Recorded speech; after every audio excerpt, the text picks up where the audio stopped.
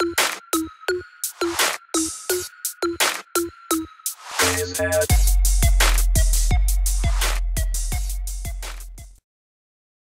what's going on everybody? This is Qbear with FluidDruid.net. This is of course the Heroic Halfus Encounter in the Bastion of Twilight. I was actually really reluctant to put a video of this up.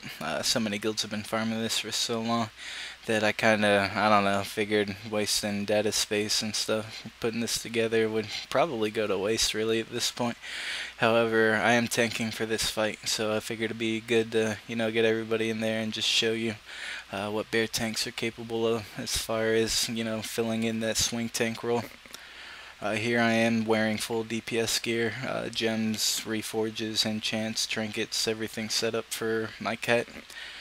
Once you get to the point where your guild is killing this every week, you really don't need tank gear tanks to main tank for Halfus. Things you want to watch out here are the malevolent strikes. Basically, as that stacks to 7, you just want to handle it with a simple tank switch. As you release the Nether Scion, his cast bar will become much slower, and you'll actually be able to interrupt the Shadow Novas. So make sure you have two DPS designated to get that every time, or an enhancement shaman, a shaman of any spec that specs into the improved shot can get that, as well as Time Warden's going to slow down those proto-behemoth fire balls that you see, leaving that red glyph on the ground, so just make sure that you're not taking that. As a bear, really the best way to maximize your damage here, and do ignore my recount because it's currently set to overall data, so the meter you see there is very skewed.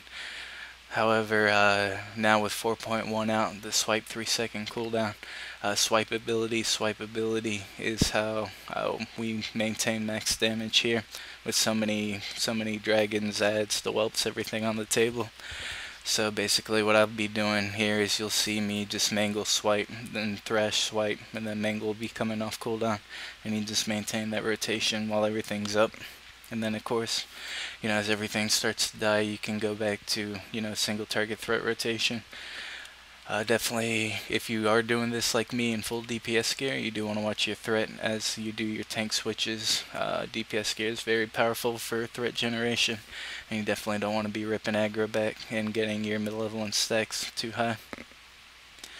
Again, this fight's very simple. If your guild's not currently clearing hard modes, your guild just happens to be stuck, 9 out of 12 normal or something like that, you could actually probably kill this boss. It's definitely probably easier than normal Nef and normal Cho'Gall.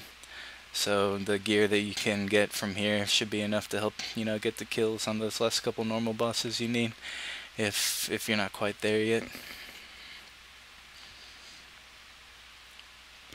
As a cat, definitely the way to handle this, if you're lucky enough to DPS and are not on interrupt duties, is while everything's out at the front there, you pretty much just swipe spam until you're left with 2 targets.